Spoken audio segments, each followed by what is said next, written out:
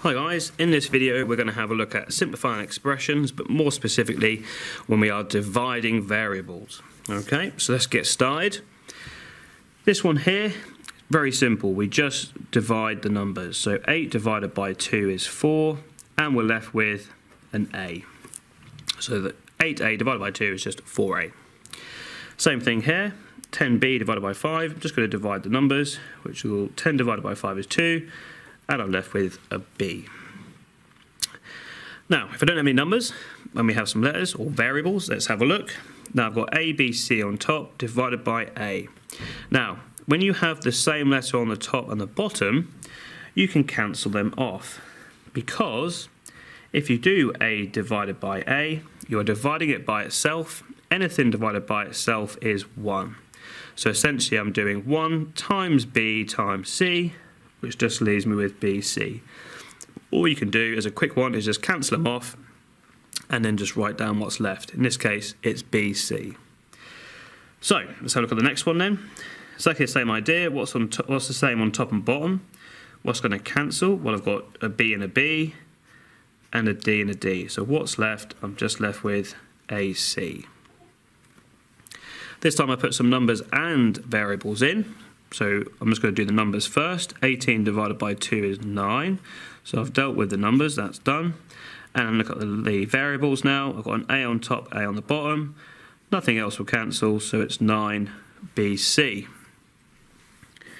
Now, when you have powers, what I recommend to do is just to write it out. If you've seen the multiplying variables one, you'll know what I mean, but let's give it a go. So 15. And you might remember, if you've seen that multiplying video, that a dot just means times. So 15 times A is my A squared. And I've also got to times it by B, all divided by 3 times A times B. So just write it out, and then it makes it a bit easier to see what's going on. 15 divided by 3 is 5. I've got an A on top, A on the bottom, so I just cancel 1 off.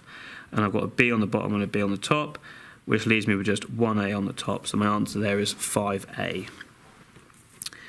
Same thing here, lots going on. So let's expand it out and see what we've got. So 18 times x cubed, so that's x times x times x. So I've got 3 of them. Y to the power of 4, so I'm times that by y times y times y times y, so I've got 4 of them. That's all being divided by 6 times x, and then y squared, so y times y. Now we can have a look. Do the numbers. 18 divided by 6 is 3. Cross them off, they're done.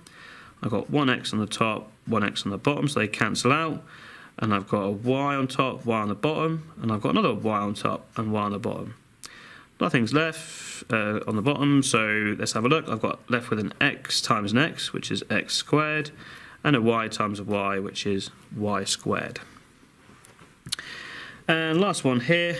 Sometimes you might have to do a little bit of simplifying on top before you can do the bottom.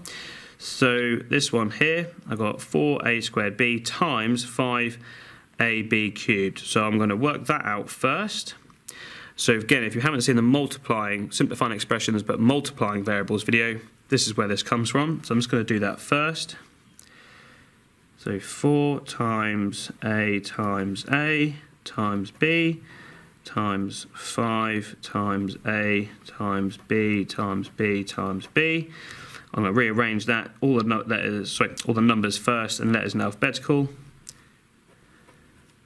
So 4 times 5 times a times a times a. So I've got the 4, I've got the 5, I've got 2 a's and that a, and I'm left with 4 b's.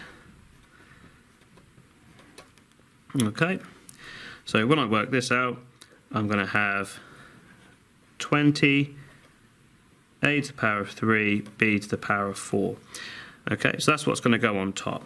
However, I'm just going to rewrite this slightly, because I now need to do my division. So I'm going to have my 20, and then a to the power of 3, which is 1, 2, 3a, so exactly the same as that. And b to the power of 4, which is exactly the same as that. So that's what's on top.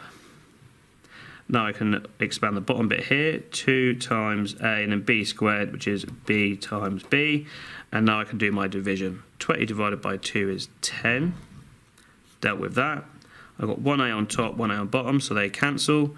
I've got 1b on top, 1b on the bottom, another b on top, another b on the bottom, and therefore I'm left with a squared, these two here, and b times b, which is b squared. Okay. Now some of you might be wondering what happens if you don't cancel everything that's on the bottom. Well, let's have a look at this one then. So the same thing, I'm just going to write this out. 7 times x times y divided by 14 times x times x times y. So let's have a look. Well, 7 divided by 14, that's a half. If I simplify that, I'll think of it as a fraction, 7 over 14. That will simplify to a half. And then an x will cancel, an x will cancel, a y will cancel, a y will cancel, and I'm just left with an x on the bottom. So if I was to do this one, it would just be 1 on top divided by 2x. So it's like the same thing. You just cancel what you can cancel, simplify what you can simplify, and then see what's left. If that's what's left, that's your answer. Okay, hope that's useful, guys. Thanks for watching.